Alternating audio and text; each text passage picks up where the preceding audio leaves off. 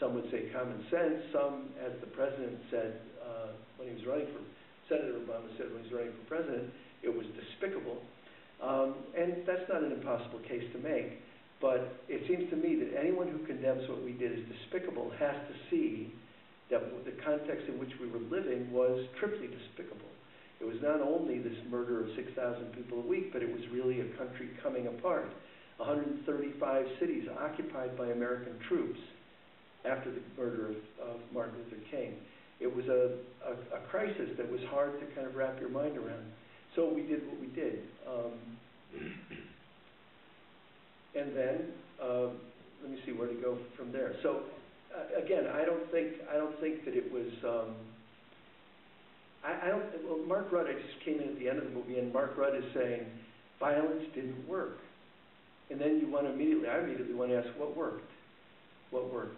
And to call what we did violence also seems to me to kind of stretch the imagination.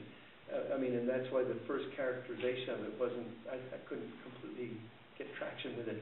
Because what we did was, we made a choice right away in 1970, after the townhouse. We made a choice that we were not going to hurt or injure or kill anyone if we could possibly avoid it, but we were going to build this clandestine organization.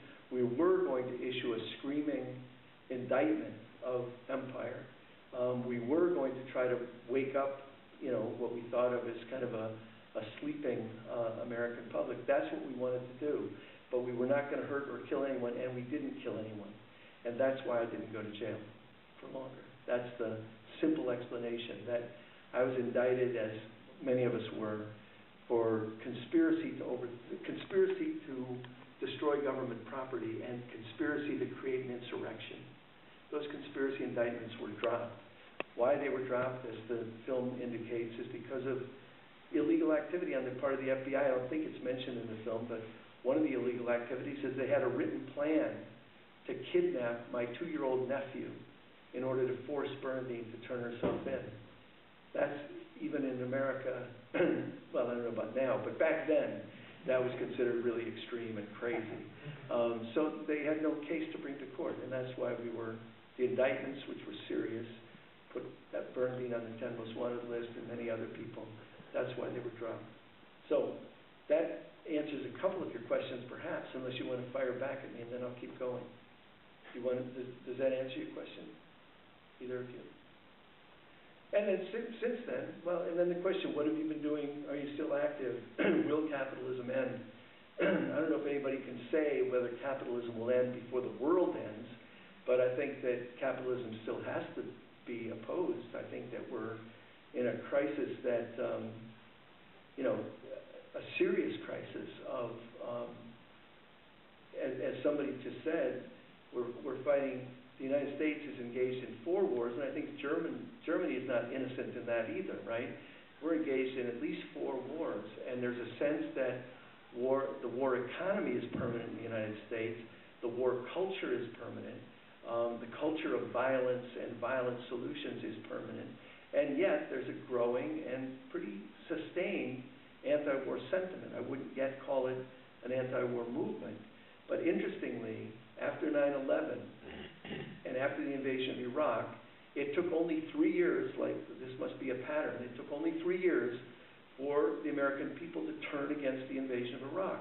And once again, a majority opposes that war, which is astonishing when you realize that there's no reporting from that battlefield that gets to Americans. There's no information. There's an absolutely controlled media, and there's jingoism at every corner. And yet, still, somehow, Americans grew to oppose that war. And I think that's a hopeful sign. You were looking for hopeful signs. That's a hopeful sign. And so the question, has anything changed? Let me just say one quick thing about that, and that human beings are just like that, and they're just violent, and so on.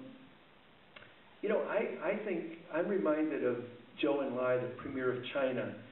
He was asked in the mid-60s by a French journalist whether the French Revolution of the 18th century had an impact on the Chinese Revolution of the 20th century.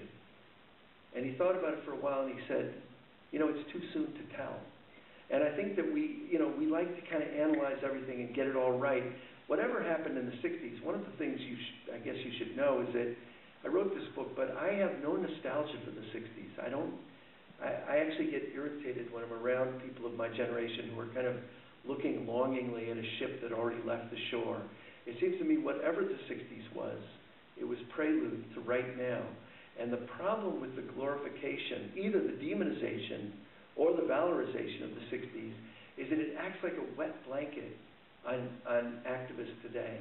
And I don't know if that's true here, but I can't tell you the number of activists in the United States who say, oh, I mean, young people, if it were only the 60s, I was born in the wrong decade. If I'd only been around in the 60s, where we had the best demonstrations, the best music, the best sex, and I'm like, damn, dude, the sex is still fine, what's wrong? I mean, it's like people get this kind of idea that we're living in these decades. You guys don't live in decades, right? And I don't remember looking at my watch in December 31st, 1969 and saying, oh shit, I've got to get busy, it's almost over. It didn't feel like that at all. It doesn't feel like that. You don't live your life that way. So the 60s is myth and symbol. It's a creation of some kind of media fantasy. When did it begin, the 60s? 1954? When did it end? 1979? It's hard to... So I don't buy that stuff at all. Things are always changing. So have things changed? Absolutely, they're always changing. Let me take one obvious example. The election of Barack Obama, which I'll talk about for a second.